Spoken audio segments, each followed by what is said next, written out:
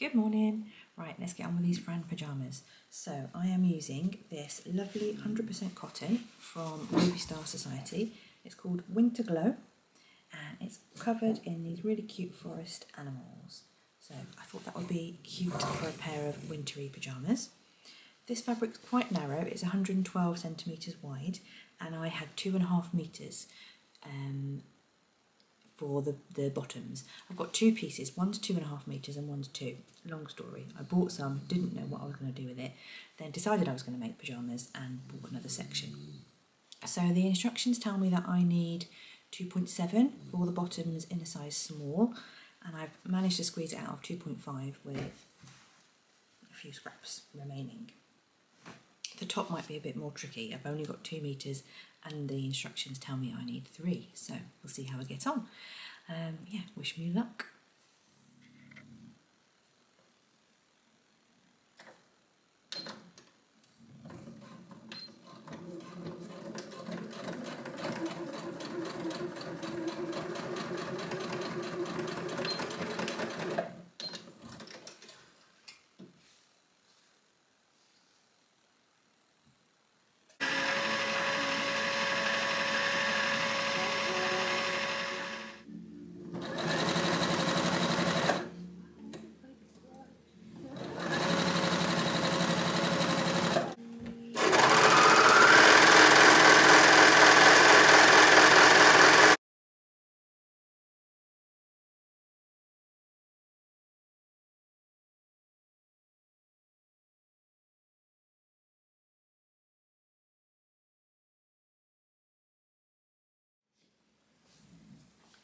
Right, bottoms are finished.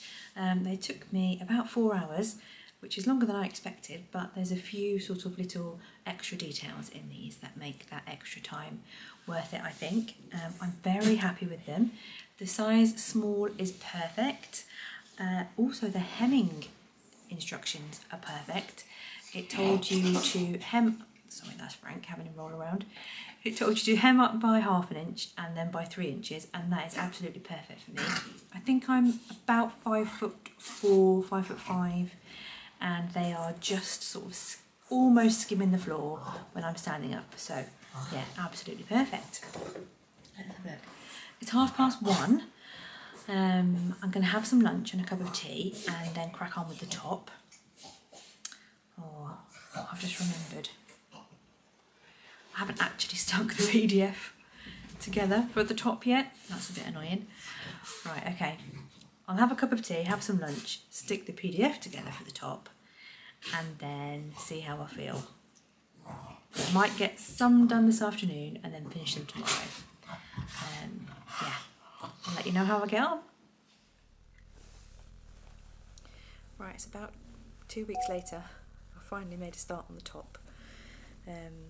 Yeah, I've not had much motivation the last couple of weeks to get sewing, so these have been shouting at me to get on with them, so I finally made a start. I've got the front, 2 fronts attached. It's quite difficult to see because it's an odd shape at the moment, but I've got the fronts here. This will be where the buttons go.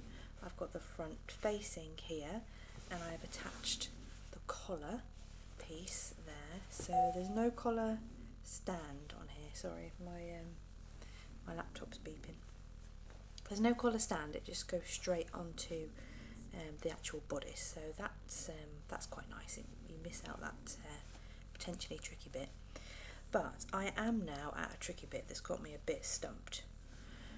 The next step in the instructions says, secure inner yoke in place by matching shoulder seam to outer yoke seam and stitching together from arm side to facing. So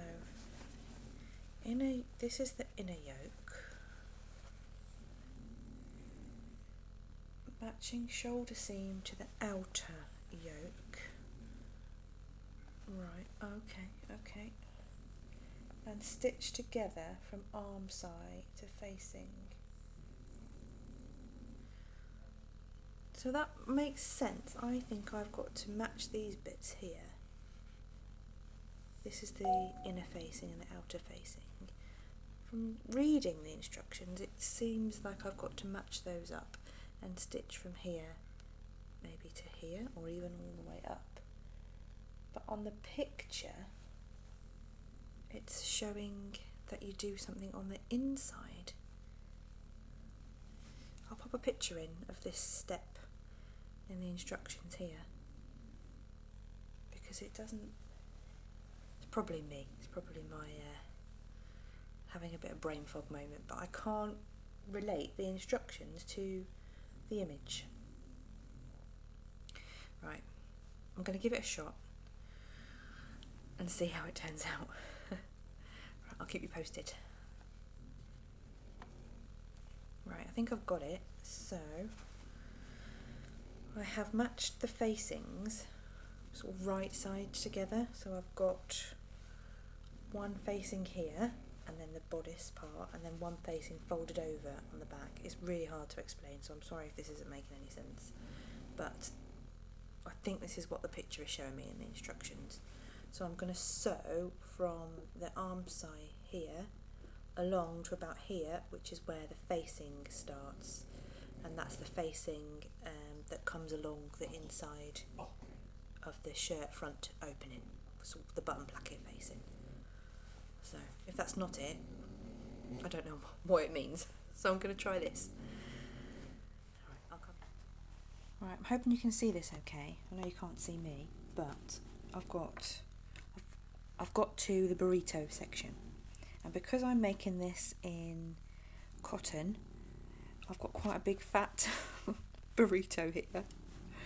So I've got to sew this together at 5/8 of an inch, and it's really tricky to make sure I'm not catching anything inside the sausage. So yeah, if you make these and you get to this section, when you roll it up, just make sure you roll it up like as tightly as you can. Alright, let's see if we can get this sausage sewn together.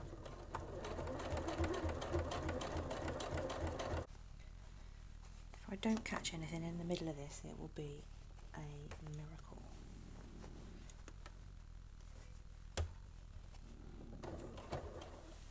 Right, moment of truth. I've got to the end.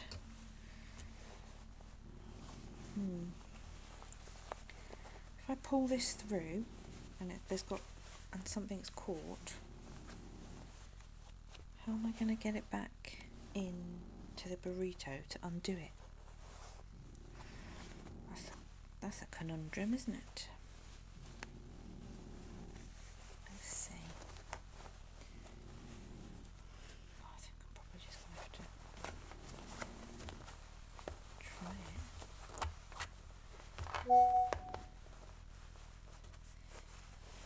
Right, okay. I'm just going to snip the threads and then just pull it through and see what happens. Sorry, you're probably just looking at my arms right now, aren't you? Sorry about that. Move you. Right. Here we go. Here's my burrito. Looks a bit more like a big fat sausage, but let's put it through. Moment of truth.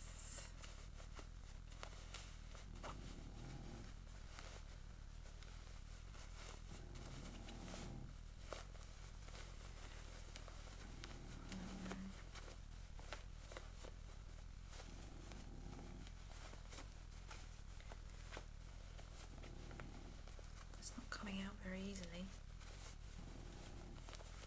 I don't know if that's just because of there's so much fabric in there, or because I've got something caught. What do I do? What do I do? Oh, hold on. I've got a movement. Here we go.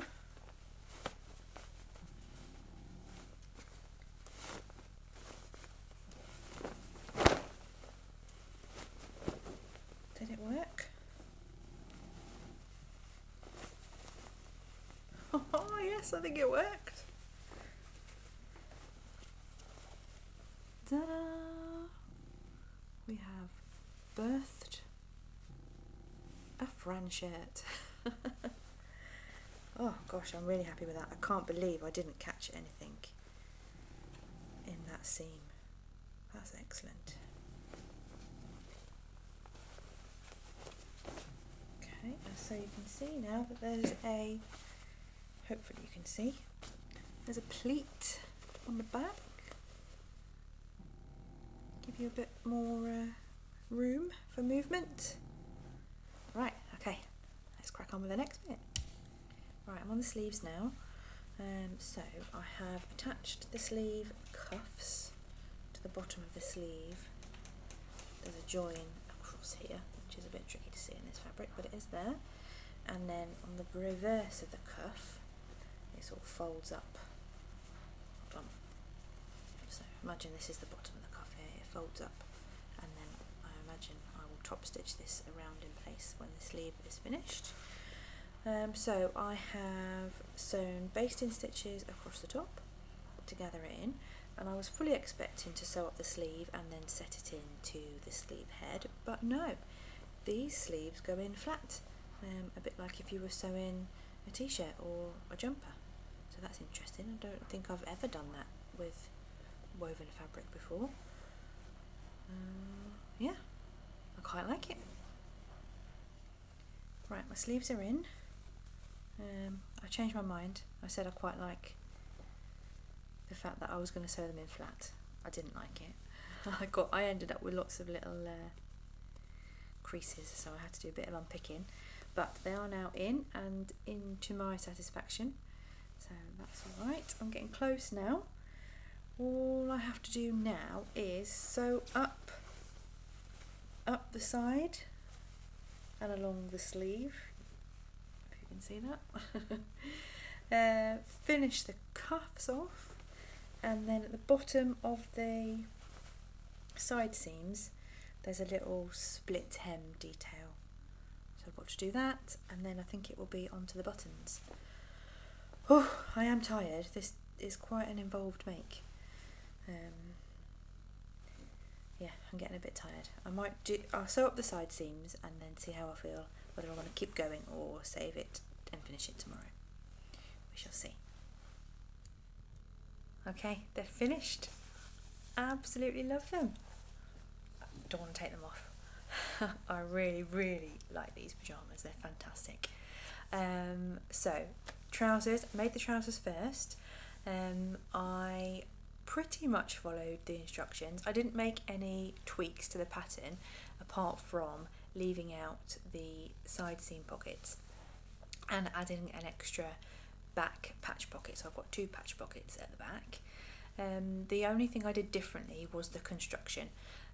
I used the typical method that I've used before to make pyjama bottoms, where you sew up both legs, put one inside the other, sew the crotch seam, and pull them inside out, and then basically you've got your pyjamas. The method in the instructions was slightly different, but I just went with that method because it works for me and I've done it before. The other thing I did differently was I did not thread the drawstring all the way through the waist seam. I just did a faux drawstring just at the front. Obviously the elastic goes all the way around, but the drawstring is just at the front, and that's absolutely fine with me. The drawstring is just for aesthetic purposes, really. You've got the elastic in there, so that works for me. With the top, I pretty much did it exactly as per the instructions.